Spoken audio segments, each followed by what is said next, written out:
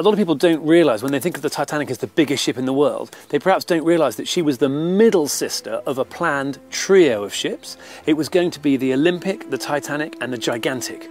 And what happened was that the Olympic was launched very successfully, and then she had an accident, in fact, where Captain Smith, who liked going very fast, he was trying to race a Royal Navy vessel out of Southampton called the HMS Hawk, and the huge power of Olympic sucked the Hawk into the side of Olympic, and her ram went through the hull of Olympic underwater, and Olympic started to fill with water, and magnets were automatically released, and the heavy doors slammed down, and Olympic was saved. And this is one of the reasons why people felt so safe on Olympic and Titanic.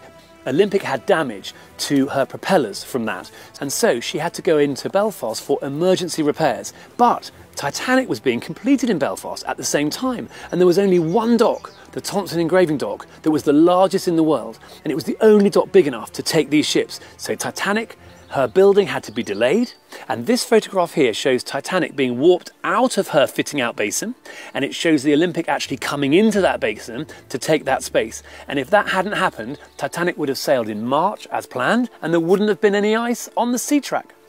So that collision caused that collision. That's exactly right.